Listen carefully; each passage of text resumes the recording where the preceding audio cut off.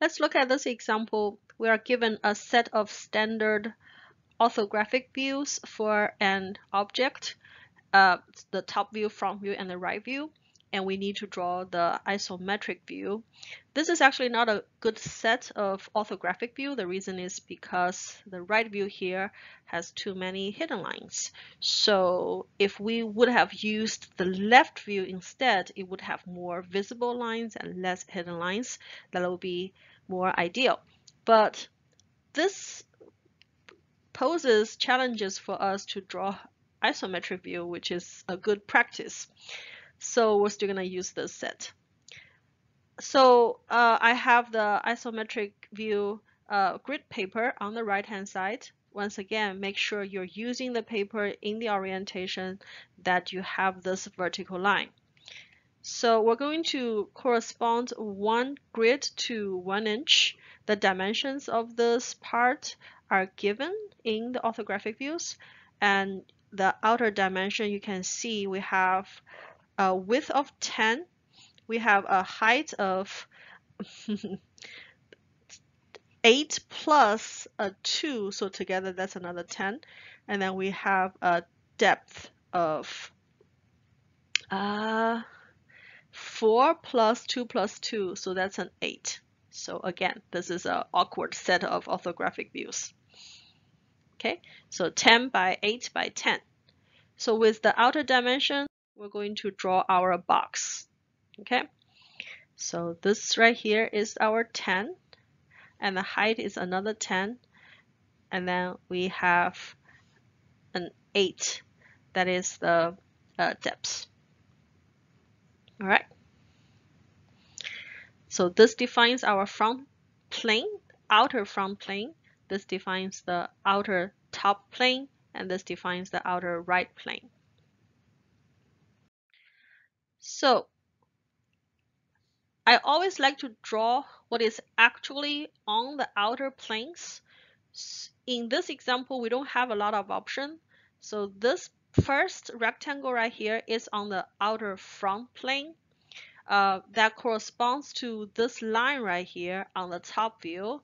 To the left of this line, this is a quarter circle, and it is actually not on the front view, front plane. So that's the first thing we want to draw. And that dimension is going to be 5 plus another 1, so a 6. 6 by a height of 1. So that's the first thing we want to draw. Keep in mind that this line right here is not here because this is not the very right plane. The very right plane is this plane. So make sure that you draw it not to this corner right here, but a little bit inwards. And next, we're going to draw these two circles that are actually on the outer right plane. So to draw circles, we need to mark out the center, and then we use a little square window to mark out the diameter of the circle. So this is the circle that has the diameter of 3 inches. So you can see how this window starts from here at like a half location right here, ends here at the half location right here. So from here to here, that's going to be overall 3 inches. So that's the window for the outer circle. And then the smaller circle has the diameter of 2 inches. So this is the little window for the smaller circle, and this is the small circle. So for this example, these are the only lines that are actually on the outer surfaces.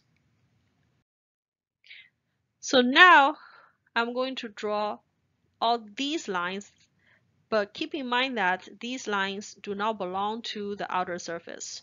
They actually belong to this surface right here, which is again 10 minus 7 minus 1, 2 inches from the outer right surface. So first thing, I'm going to draw the bigger circle.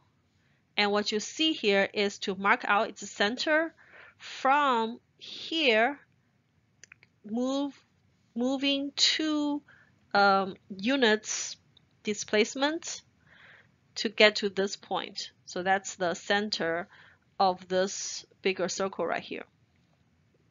And the bigger circle has a radius of 2 inch. So draw a square that is 4 by 4, correspond to its diameter of 4. And then from there, draw out the bigger circle. And then connect the straight lines. Again, when you connect the straight lines, do not connect it to this corner. Don't connect it this way, because again, everything is on this surface right here.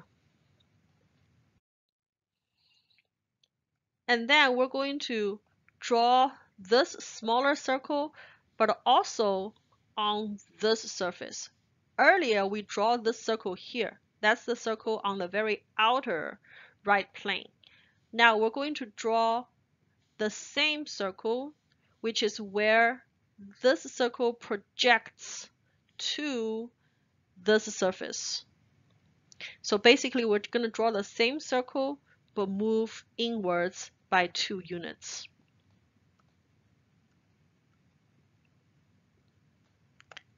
And then connect them to draw out this cylinder shape.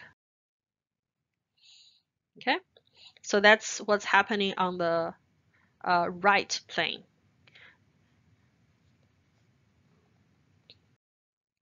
So now we're going to draw out this surface, which is basically drawing a copy of this line and this line, but displaced by 1 unit from right to left.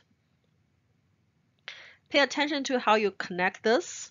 When you connect this, it's going to be a line that is going to be parallel to this line right here, but tangent to both curves. And also don't forget the tangent line here. We're drawing an isometric view, so we do need to include the tangent line here. Now we're going to draw this quarter circle on the top view. So because we're drawing a quarter circle, we don't have to draw out the entire window for it. We draw the entire window for a full circle, but for quarter circle, this is enough. And then we're going to draw out this circle right here with this small window. And then we're going to draw the same copy of them, but on the very bottom.